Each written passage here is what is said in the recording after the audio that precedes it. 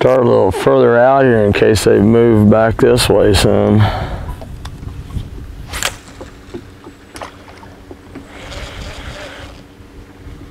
NuTech Lures out here with Bo James, Table Rock Lake. Living the dream, Bo. Living the dream?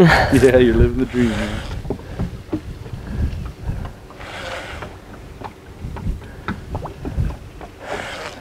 So what are we throwing, Bo?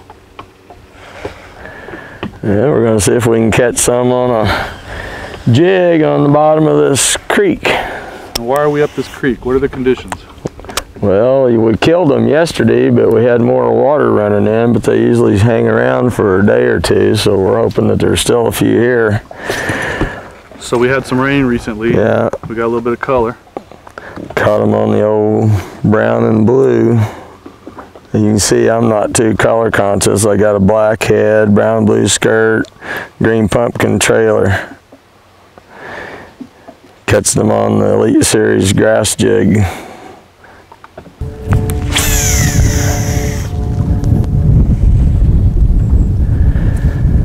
We caught all what we caught in here yesterday, right in that area right up there where that timber is.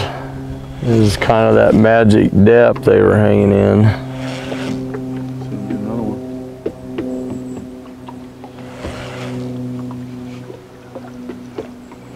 That's nary a nibble.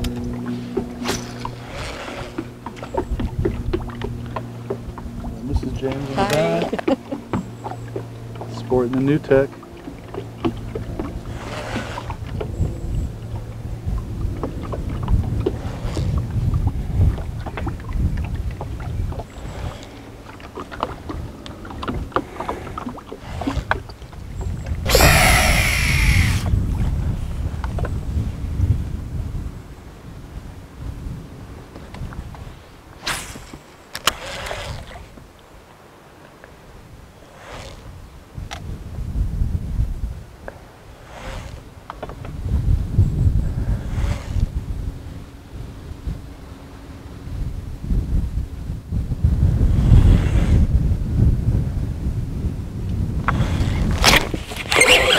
There he is. That's a good one. Oh. There's how we land them when you catch them on NuTech. Just throw them over the side. Look at there. Nice fish. Top of the head every time. Yeah. Look at that one. Look there, Toby. That's a dandy right there, boys. Yeah. Kaboom. Nice one. There was one left.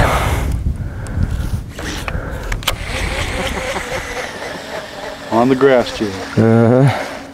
Take a look at that jig. Just hanging that trailer chunk style. Yep. Getting that action. Mm-hmm. Brown and blue. Catches fish all over the nation. Yeah, I know a lot of people.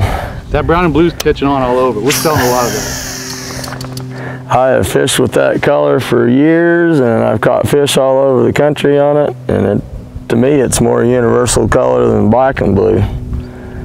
Which is our top seller, black and blue, but yeah, that brown and blue is really coming on strong.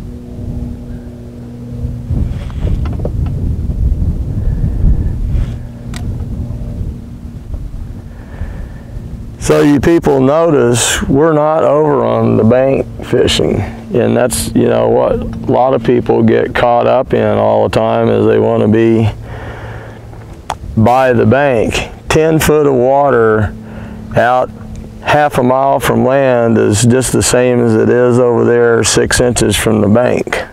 10 foot's 10 foot. 10 foot's 10 foot.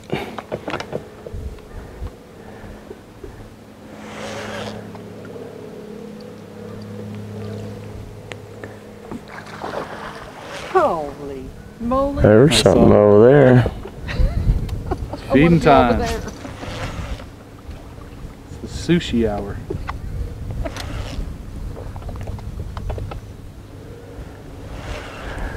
Shad splatted. See some ringing up there. Just gotta be patient.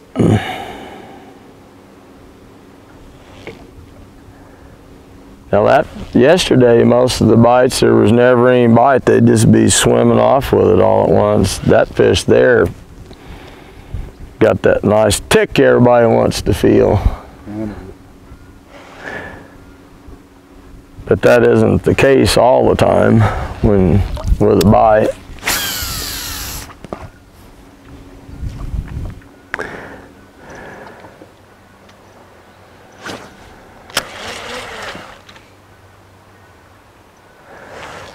Let's see if we can't get another bite or two up through here.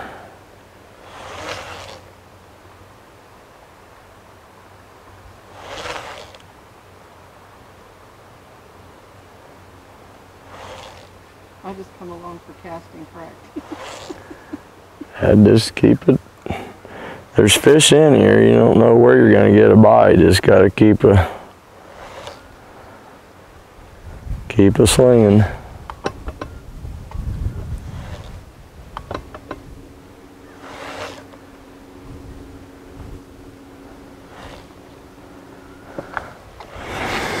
There's a good example why I don't bother with a net in the boat. Don't need one. Don't lose them at the boat much, huh? Nope. Nope. When you set the hook, just pull for all your line to hold up and throw them over on the floor. So what kind of line are you throwing right now, Bo?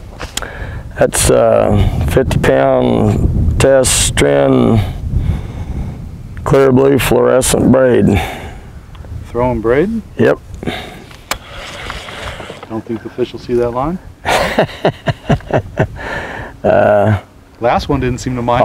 Yeah, all the big old wires and crap on an A-rig. That don't seem to bother them, so why does your fishing line? And if they're actually smart enough to deduce and reason that there's a danger with fishing line, don't you think that the hook would be more of a danger than the line is? And they can see that hook every bit as good as they get big old hook. They can see that better than they can that line. So this is just reaction and instinct. You're either hungry or pissed. Yeah, because you know, that's why you have all kinds of weights at jigs, because fishing boils down to fishing the right depth at the right speed to get a reaction bite out of that fish. You know, if they're actually hungry in a feeding mode, you could throw anything in there and you're going to get a bite of some kind. But the rest of the time, you've got to make them hit.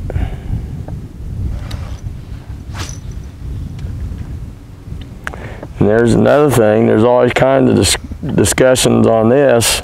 I hold my rod up here in front of the reel. That line's underneath my thumb. On a man, that's the most sensitive part of your hands right there.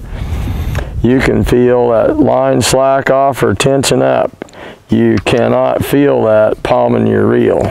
So these guys that palm the reel. And the other thing is, on the hook set, leverage. Yeah. Number one is doing it this way, you're using the wrong set of muscles. If you ever tried hitting somebody with an uppercut like this, you don't get any power on it. But you roll that hand underneath, you're going to knock them out. You're doing the same thing. You're using the right set of muscles. You're moving it to the bicep. Yeah. And plus you got that tucked up underneath here. So if you want to know how Bo does that hook set, it's lightning quick, it's powerful. Bicep.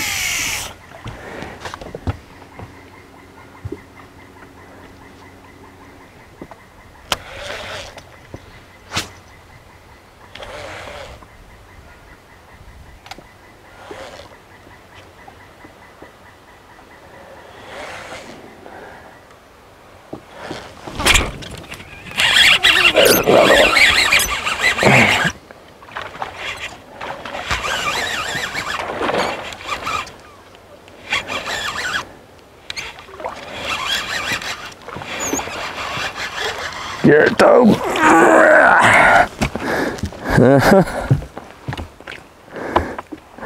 But guess where he's hooked? Take a look at that.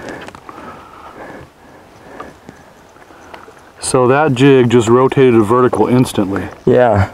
See where the hook is? Yep. Clear back here. Does it every time. It's a hooking machine.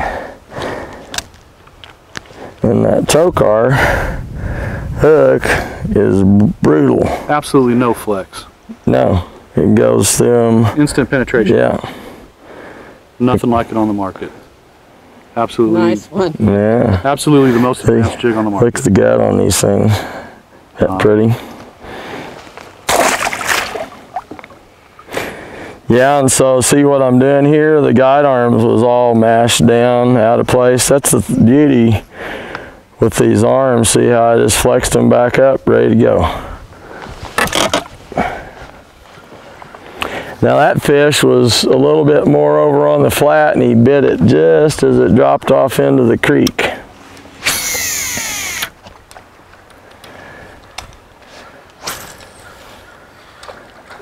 So just let that go to the bottom and then just pick it up and just let it swing to you across the bottom there. Okay. Not doing anything fancy. Did that one have some feel to it? Oh yeah, he smacked it. I'm ready for some smackdown. Linda's ready for the smackdown. See, and we're in that 6-7 foot water range. You'd think husband and wife, oh how lovely, they're out fishing together. No, it's competition. That's right. Let's be honest, people. Yeah, I'm giving her a little payback from the other night. It's competition always. No matter if it's checkers. If it wasn't for the 2 catfish I caught the other night, she'd give me a spanking. I didn't like it either. Went home with the pouty baby, did you? Oh, he gets a little cranky. Well, there's a few of them still here, and we got some other creeks to go check around in. All right, Bo. I see you switch baits. What are you throwing here? It's an 1/8 ounce crappie jig with what people call the Ned rig, but we've done that for years. Just take half of a Cinco and glue on there. And we're catching plenty of bass. These are the elastic ones, which they do float. So when you stop it on the bottom, this thing floats up like that. So and even with those little guide arms, we're catching plenty of bass on that little hook. Yeah, I caught 7 or 8 on it yesterday. And why did you switch to that bait? Got one.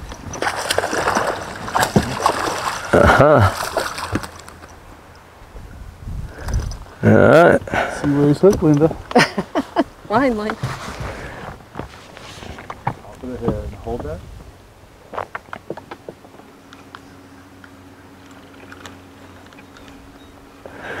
Yeah.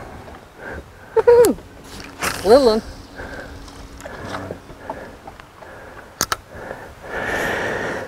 The Linda's throwing the regular elite.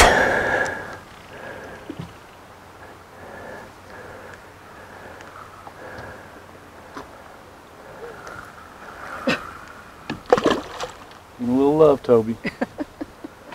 Right there in that color change. Yep.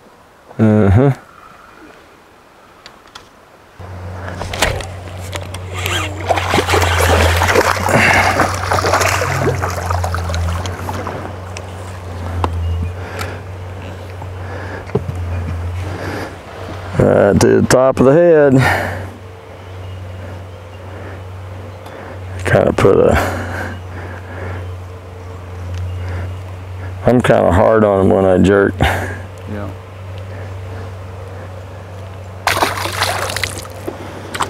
Well, there was one left around. He bit right here underneath their feet. She does too. Good one. Oh my God. Well, don't break your rod. Set him on the floor. You can't.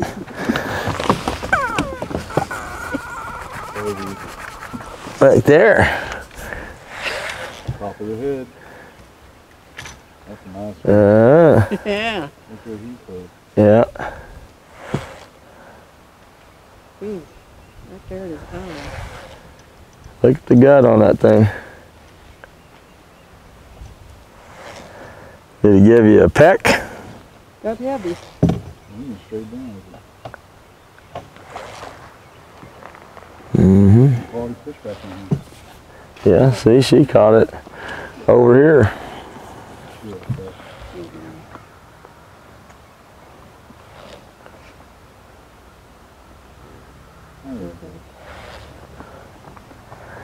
That's a good one. Yep.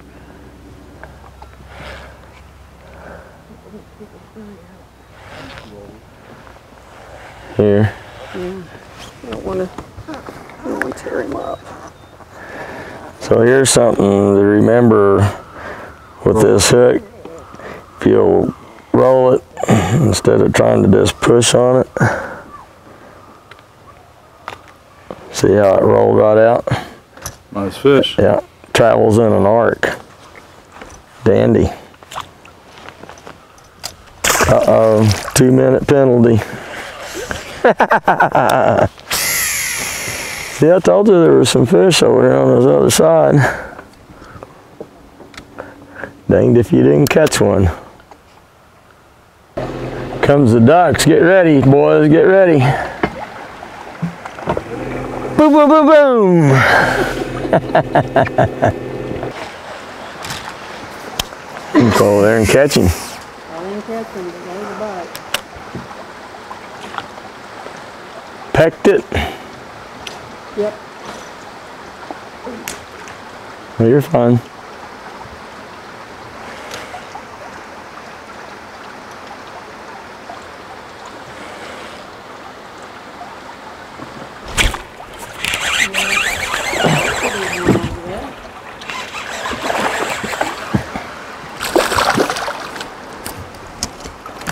Uh-oh, got a Kentucky now. Uh-oh.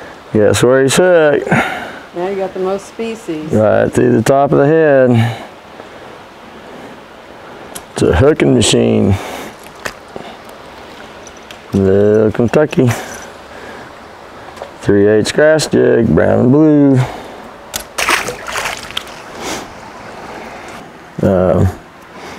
Largemouth and Kentuckys are actually a member of the perch family. Biologists could give you the official name.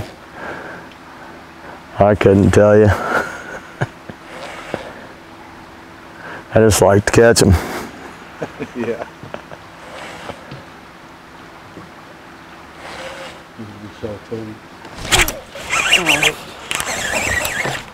What's their name?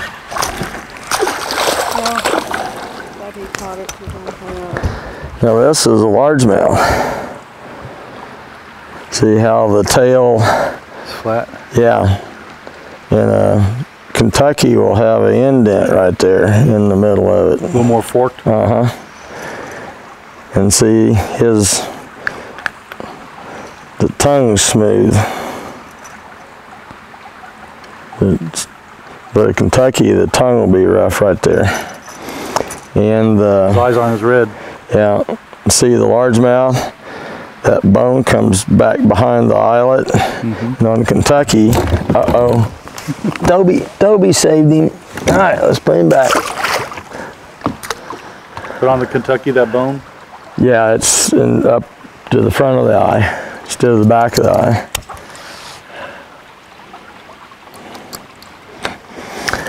Well.